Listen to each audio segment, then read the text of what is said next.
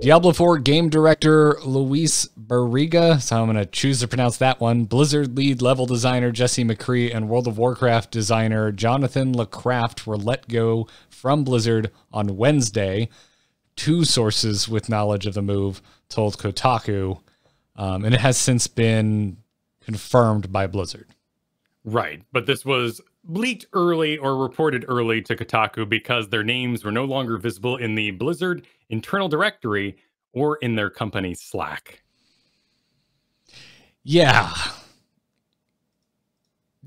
So Jesse McCree is the only one of these three that has been brought up in all of the news coming out around the lawsuit. Very specifically, the Kotaku article that talked about the Cosby Suite at BlizzCon and even had direct messages on Facebook from Blizzard employees aware of the Cosby Suite and seemingly participating in whatever was going on there, and Jesse McCree was one of them.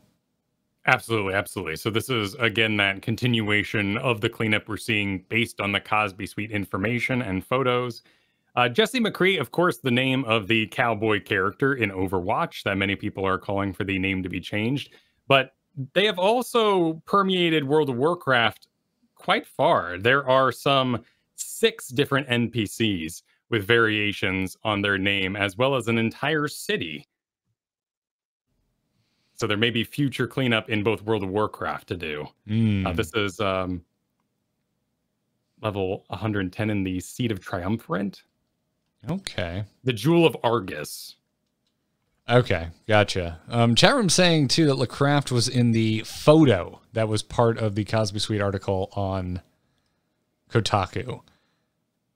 Okay, I cannot quickly verify that, but there's a consensus among our chat roomers. The photo on Kotaku itself doesn't name everyone in it. No, but we have seen removal of one of the HR representatives that was in that photo as well. So that's definitely being used as one of the primary vessels for the cleanup they're doing. And it's worth noting that all this is being done from home right now. No one is still working at the Blizzard campus. All of these letting goes are happening internally via online. Well, that's just the nature of the world we are in right now, right? Like, they're not good. What do you do? All right, everybody, come back so we can actually fire you in person. There's also an interesting connection to make here about how long some of these employees have been with the company. In particular, we have exact dates for Barriga and LeCraft. Both have been on since 2005. Barriga was the Diablo game director, which is definitely worth talking about because we're talking about Diablo 4 here. But they also were a World of Warcraft quest and system designer. In particular, their main accolades and contributions to the game involve Garrison Outposts, the new player tutorials, and the level 90 character boost. 05 is a long time ago. It is a long time ago. It's essentially the beginning of World of Warcraft. Technically launched in 04, right? But it's the first year of World of Warcraft's lifespan. But to see that pattern, that since 05, since the launch of World of Warcraft, their reigns and their influences over the team, and perhaps the discomfort that they brought to that team, have been prevalent since then. And now we see the Diablo game director being taken down at this stage. It's an interesting, we don't really know what that stage is. We know from the recent investors call that Diablo's doing great, all thumbs up, according to what they told investors, and we're looking forward to a delayed Diablo Immortal release. But very, very little was said about Diablo 4. Are we going to enter kind of a BioWare, Mass Effect Andromeda sort of situation with Diablo 4? We don't know how far along it is, and how much a game director being replaced or removed at this time will affect that development. Yeah, there's just no way to know, right? It seemed like Diablo 4 was still quite a ways off, plus COVID hit, and now this. Would have to imagine it will have some sort of impact. And also just for the sheer length of time it has taken Immortal to still not release, which isn't even entirely developed in-house. It's an interesting one, the Tencent connection too, that lots of people have been concerned about. It's almost a can we weather the storm and make people forget about it for sort of style, but all sort of beta test reports of it say this was, good, fun, and it felt like a Diablo game. Many people saying now we wait and see what the monetization on top of that is going to be, and that'll choose what sort of investment I make onto a game like this. Yeah. I haven't been able to peg any of this down to hard facts, but I did see a lot of chatter amongst Blizzard employees today saying that Diablo 3 lost key leadership during its development and still was able to meet its intended launch date.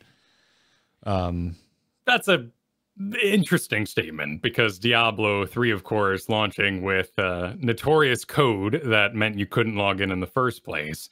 I remember that was developers, like a couple day issue, though, that was resolved very quickly. Sure, of course, the real money auction house on release, and the sort of tone that was take your time playing it, which made players realize that ultimately the content was rather short. Yeah. Overall, too, just the employee and community reaction to these firings.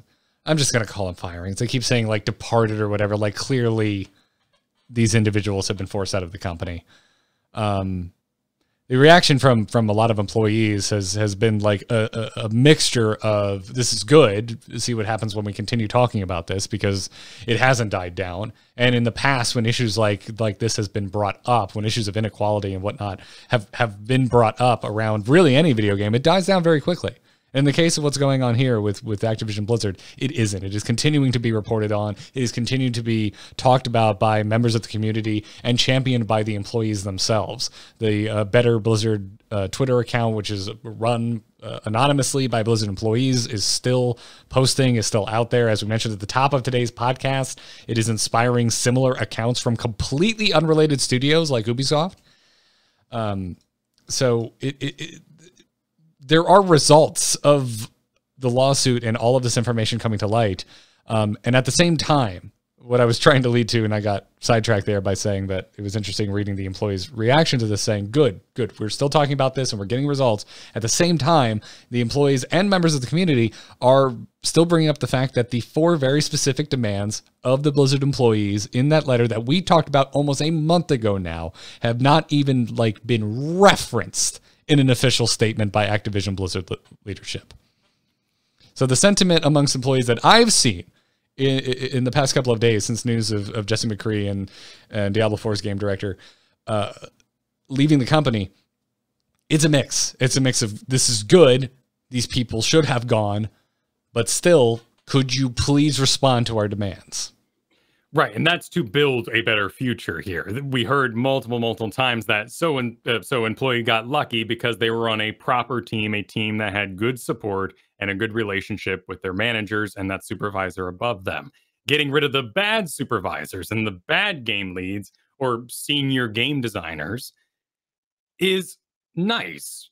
It's a show that the company is willing to get rid of problem people. What they really want, though, is systems built so problem people don't exist anymore, and that they actually have channels they can go through to deal with problem people. And I think the one that has really stuck with me from the recent stories has been the idea that we don't even want to report issues on our team for fear that the higher-ups and Activision get directly involved. Because once they have, as they called it, in quotes, the eye of Sauron upon your team, that's when budget cuts start.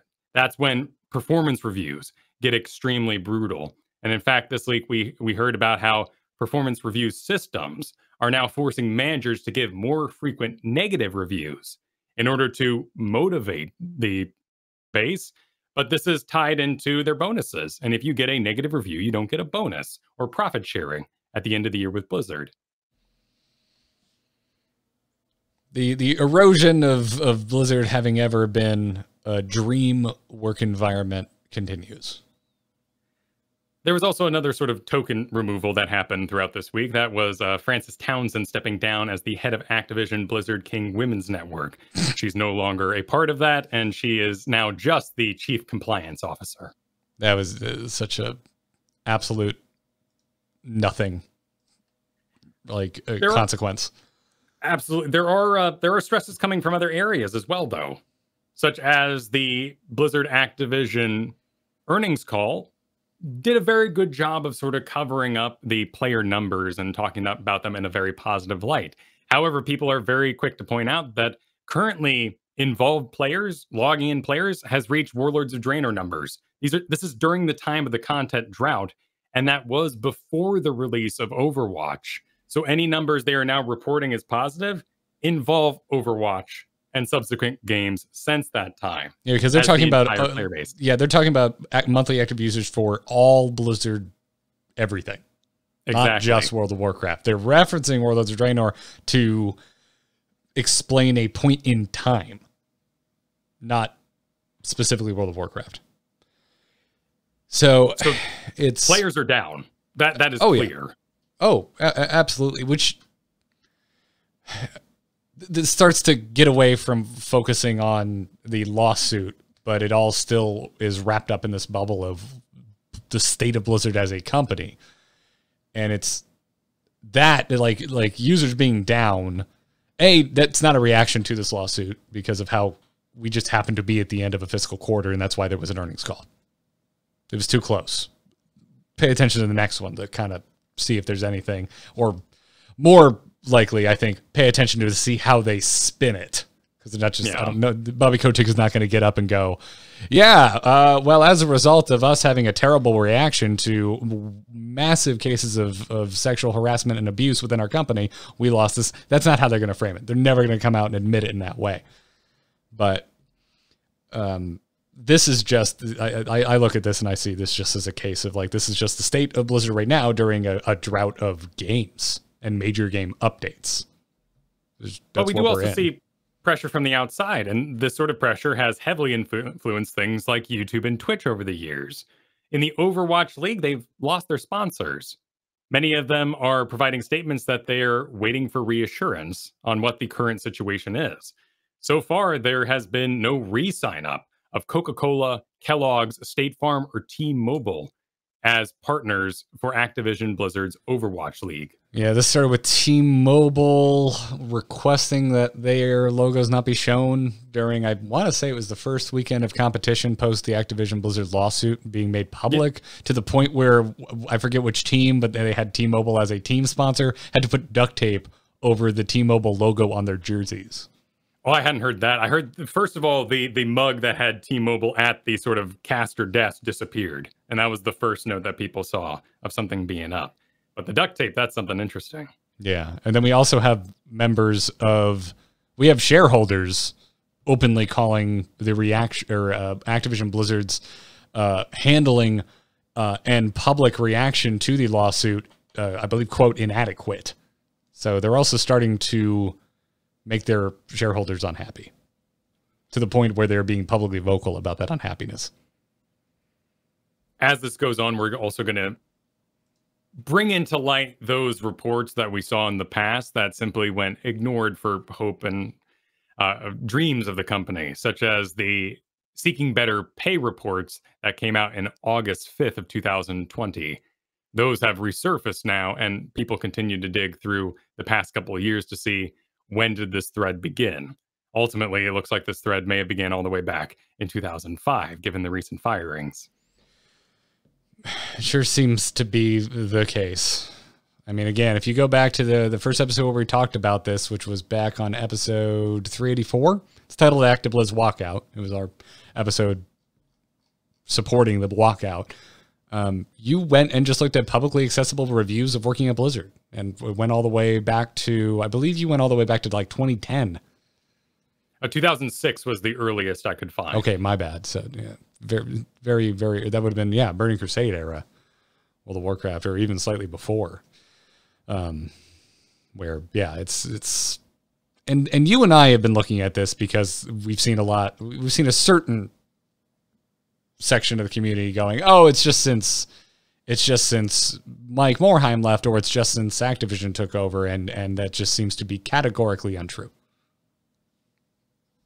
We hope that by continuing to follow the story, we promote that better work environment for the games we love and the projects that are made. Of course, a lot of people this week have continued to support the games and the direct developers that they love. And many employees over at Blizzard are saying, keep playing.